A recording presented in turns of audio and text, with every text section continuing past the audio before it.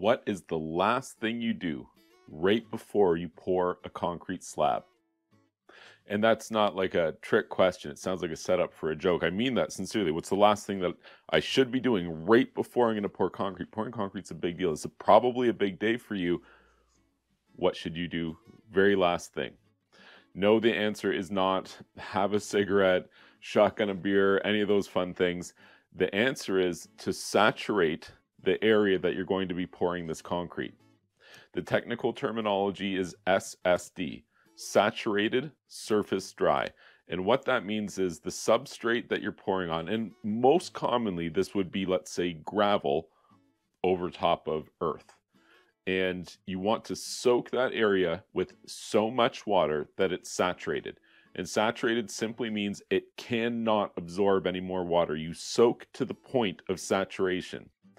And that's why there is the second half, which is surface dry. Because if you're soaking it with that much, you're literally going to have pooling water in some areas.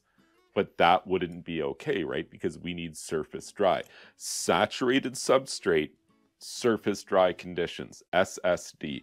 That is the last thing you should be doing right before you apply your concrete, because if you wait any amount of time, then you're no longer at SSD conditions. In fact, you probably, depending on the size of the slab, should be continuing to water that substrate directly before you get to that area where you're applying concrete. This is something that is done to prevent the substrate from leaching out the moisture, basically wicking out all of the water that was used in making and batching your concrete. You need that water for the chemical actuation and hardening process for your concrete slab. If your substrate steals all the water, which it will if you allow it to, it can and will compromise your finish strength. It can and will compromise the setup time that it takes and how well you're able to trowel and finish this concrete that you're applying. In general, it's one of the easiest things to correct and one of the biggest mistakes that you can make when pouring a concrete slab. You don't want to rob your concrete of the moisture it needs, and if you haven't created SSD conditions with your substrate, then that's exactly what's going to happen.